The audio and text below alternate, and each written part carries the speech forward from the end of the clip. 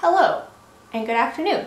My name's Elizabeth from Elizabeth Emerson Designs, and I want to take a moment to show you how to make something out of wired ribbon. So many people think it's more of a throwaway, but it has its place. So this is the rose that we are going to make today. It is attached to the base of buckram and makes a great millinery flower, or really anywhere you need a historically accurate flower to be able to put on costumes. So I'm going to set this aside, and the first portion that we want to do is we want to make the base like this. You want approximately 2 rounds, so if you look here, they kind of line up like that. And that's to give you fullness so that you can manipulate it and crunch it up and have it look just like you want it. So the materials you're going to need today, tiny needle nose pliers, hefty needle, and a good pair of scissors that you don't mind damaging. Now for the center portion, we're going to need stamens and wire. So pretty simple.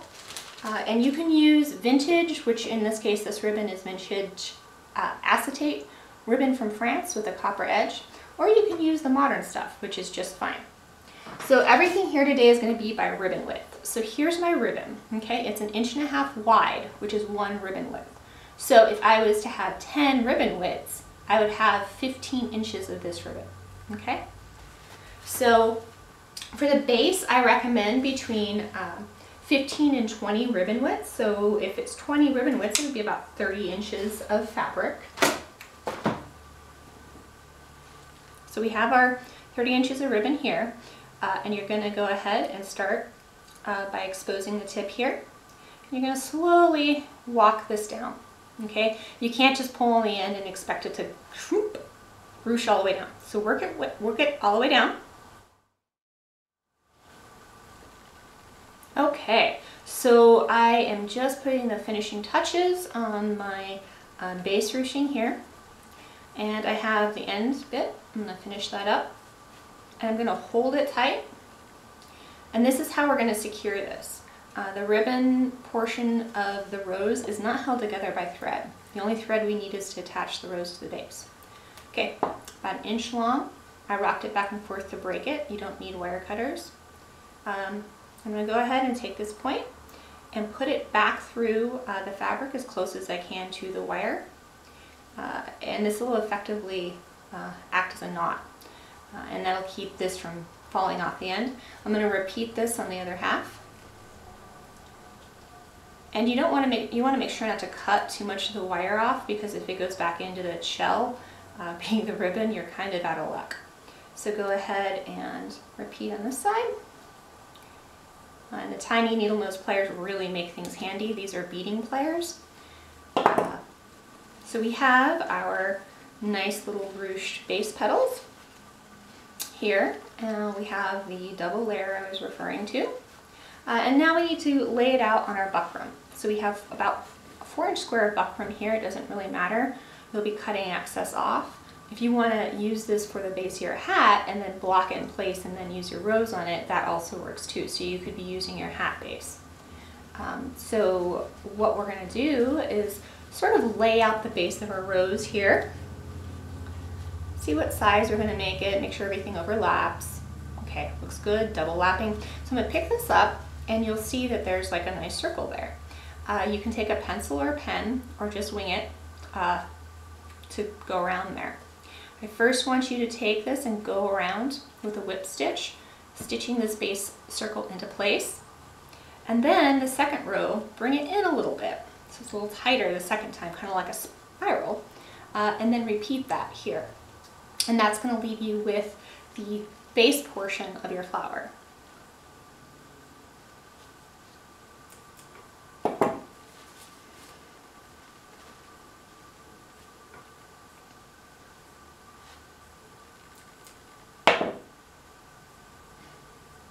Okay, so we have the base portion double layered and sewn down. And I use the waxed silk for this process because it's strong and it's less likely to break. And it takes some serious abuse. So the thing we need to add to this now is going to be petals. So these are the little petals that we're going to make. That's the front side, that's all pretty, that's going to go there. This is the back side, which as you can see is not as nice. Again, all held together with wire. There's no thread in this. So you can make these in the car without needles floating around. It's just kind of a fun, different way of making flowers. Okay, so each petal is going to be 2 ribbon widths. So in this case, if you remember, I said that my ribbon was 1.5 inches wide. So I'm going to need a 3-inch piece of ribbon to be able to make my petal. So you're going to take the pliers, you're going to pull a little bit, careful not to pull it out the other side because you're going to be in trouble, and then this other half of it, you're going to go ahead and do the same thing. You're going to pull, and then just like you did with your bottom ruffles, you're going to go ahead and take this and loop it back through to lock it in place. And this is just so that you have it so that the petal itself, when done, you're going to do that on both sides, it'll look like this. So here's my little finished bauble. And I'm going to, on the top edge, take the wire, pull out a few millimeters, and make a little circle, okay? And then I'm going to take those little circles, and I say circle because it just makes it a little bit easier and more neat for it to grasp onto when you're doing this. So you're going to take those 2 little circles, pinch together, twist 1, 2, 3 times, and then you're going to fold over. You don't want to twist much more than that because this wire that's in the ribbon isn't very strong and it'll fatigue and break.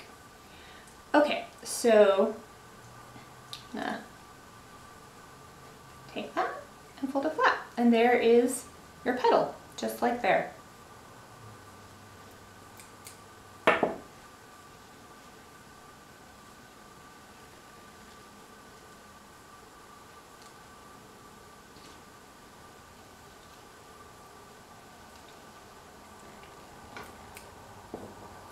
Okay, so I have a cluster of about 10 to 15 petals per rose that I've finished.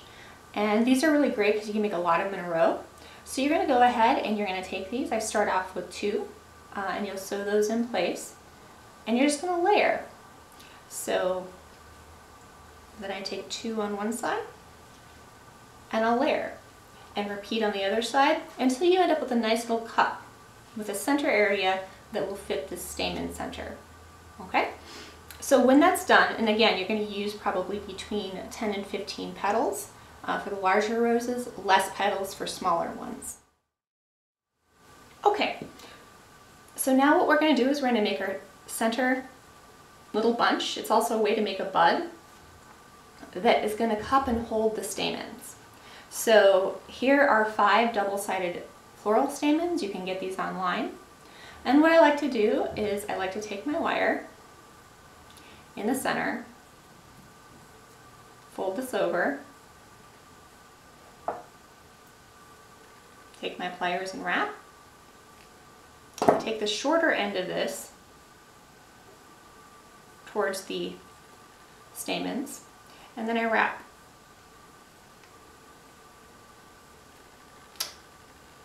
And I want to wrap down towards the end here so that I have something to build my stamen center on. Okay, so this is what your base is going to be. I'll pull that little edge piece down like that.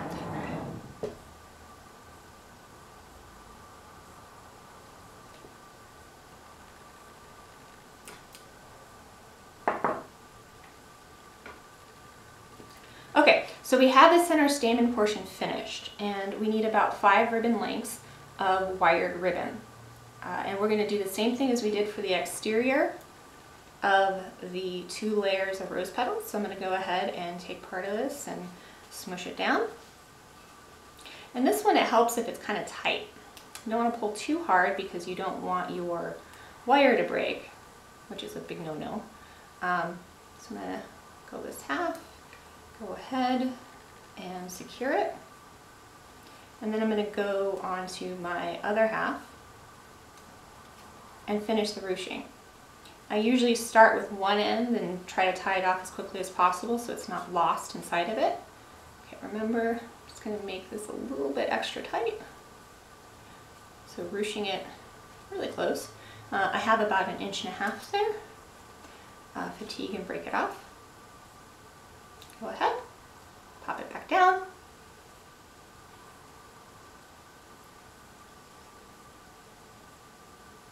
Secure off. And there you go.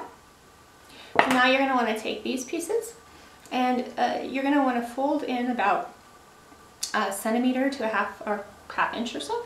And then you're going to fold this under. And this is going to give you the finished edge within your stamen cluster. So what I like to do is I like to make sure that the stamen's sticking out the bottom of my piece. All right, so usually about right there.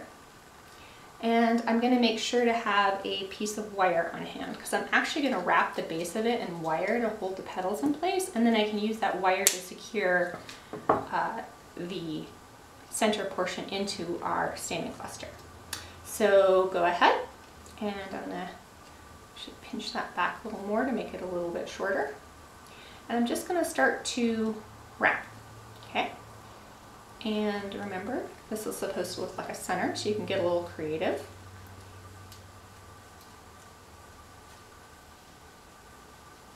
And there we go.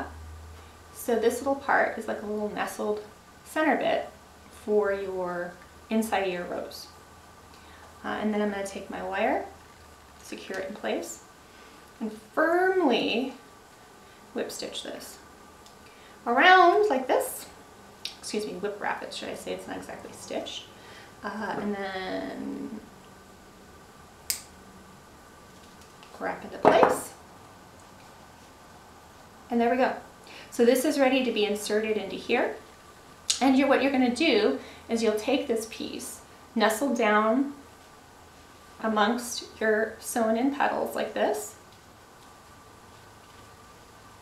And when you have more petals, it'll look floofier. And just sew it right down into the center of it until it's nestled in place. Once it's all sewn, you can then go through and you can puff up your rose to make it look, you know, you can open petals up a little bit, you can put some down, you can give it character, okay? So if you'd like the long course in this, which goes through every single step and explains why, which is 1 hour long, I do offer that on my website, elizabeth.emersondesigns.com, for purchase, and that also comes with a PDF packet with explanations. Thank you so much and have a wonderful day.